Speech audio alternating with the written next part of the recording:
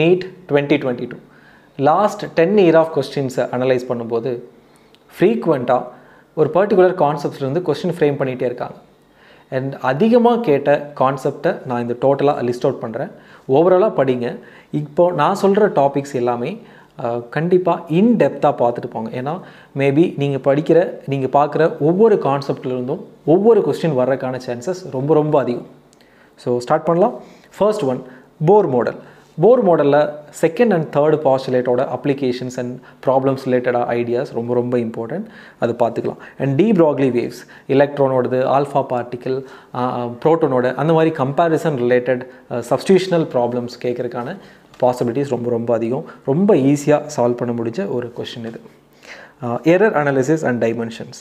So error, types of error and அது ரிலேட்டடாக, அப்புறம் டைமென்ஷனல் அனாலிசிஸ் வச்சு கேட்குறதுக்கான சான்சஸ் அதிகம். And circuit solving. இந்த சர்க்யூட் சால்விங்கில் 2 டைப் இருக்குது. ஒன்று வந்து பியூர் கெப்பாசிட்டர் அண்ட் ரெசிஸ்டர். அப்போது ரெசிஸ்டன்ஸ் வச்சு படிச்சிட்டிங்கன்னா கெப்பாசிட்டர் மோரோவர் அதே ஐடியா தான்.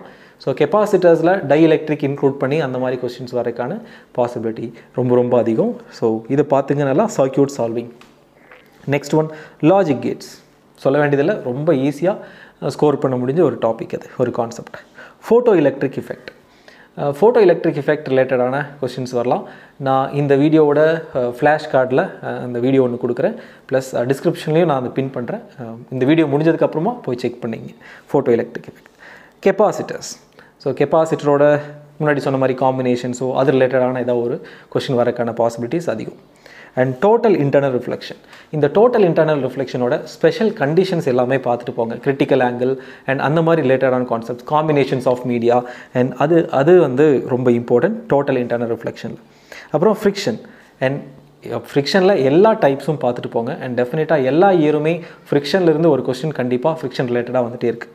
And inertia and system of பார்ட்டிகிள்ஸில் ஒரு ஹாஃப் தான் இந்த இனர்ஷியா ஃபைன் பண்ணுறது. And depends on different ஷேப்க்கு inertia, அதை அப்ளை பண்ணி டோட்டல் இனர்ஷியா ஃபைன் பண்ணுறது. அந்த மாதிரி டாபிக்ஸ் இம்பார்ட்டன்ட். இனர்ஷியாவை செக் பண்ணிக்கங்க. And projectile motion in 1 dimension and 2 dimension. And projectile motion 1 டைமென்ஷன்லனோ அதே தான் 2 டைமென்ஷன், ஒரு சின்ன சேஞ்ச் மட்டும்தான் வரும். அண்ட் 1 டைமென்ஷன் மோஷனில் வர்ற டைம் ஆஃப் ஃப்ளைட் கான்செப்ட் அது எல்லாமே 2 டைமென்ஷனில் அதே மாதிரி time of flight, maximum height, அதெல்லாம் லிங்க் பண்ண மாதிரி direct formula questions, 2 formula substitution and அது கேட்குறதுக்கான பாசிபிலிட்டிஸ் அதிகம். Next one, Young's double slit experiment. அதில் டைரக்ட் ஃபார்முலா கேட்குறதுக்கான பாசிபிலிட்டிஸ் அதிகம்.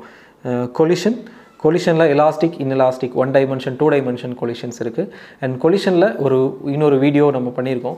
அண்ட் அதை வந்து இந்த ஃப்ளாஷ் கார்டில் நான் மென்ஷன் பண்ணுறேன். இந்த வீடியோ முடிஞ்சதுக்கப்புறம் செக் அவுட் பண்ணிங்க. அண்ட் ஆப்டிக்கல் இன்ஸ்ட்ருமெண்ட்ஸ் ஆப்வியஸ்லி ரொம்ப இம்பார்ட்டன்ட். எல்லா இயர்லேயுமே இருந்தும் இதுலேருந்து ஒரு கான்செப்ட் கேட்குறாங்க. அதே மாதிரி காம்பினேஷன் ஆஃப் லென்சஸ் இது கூட சேர்ந்தது தான். ஆப்டிக்கல் இன்ஸ்ட்ருமெண்ட்ஸுங்கிறதும் காம்பினேஷன் ஆஃப் லென்சஸும் கிட்டத்தட்ட ஒரே ஐடியா தான், அதுலேருந்து கேட்பாங்க. And பயோட்-சேவர்ட்ஸ் law and amperes law. பயோட்-சேவர்ட்ஸ் law, amperes லா ரெண்டுமே மேக்னெட்டிக் ஃபீல்டை ஃபைண்ட் பண்ணுறதுக்கு யூஸ் பண்ணுற ஃபார்முலாஸ்.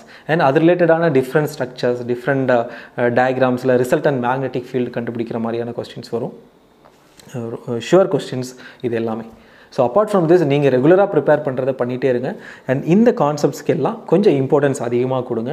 அண்ட் ப்ரிசைஸாக நீங்கள் இதில் ஸ்கோர் பண்ணணும், இந்த இவ்வளோ கான்செப்ட் பார்த்தா போதும் எனக்கு ஒரு மினிமம் ஸ்கோர் செக்யூர் பண்ணணும் அப்படின்னா தாராளமாக இந்த கான்செப்ட்ஸை நீங்கள் வந்து ஒரு நோட்டில் எழுதிட்டு அண்ட் இதில் நிறைய problems, previous year problem practice பண்ணுங்கள். இனி அப்டேட் பண்ணுற வீடியோஸில் கொஞ்சம் யூனிக்கான கான்செப்டை டிஸ்கஸ் பண்ணி நான் அப்லோட் பண்ணுறேன். தேங்க்யூ.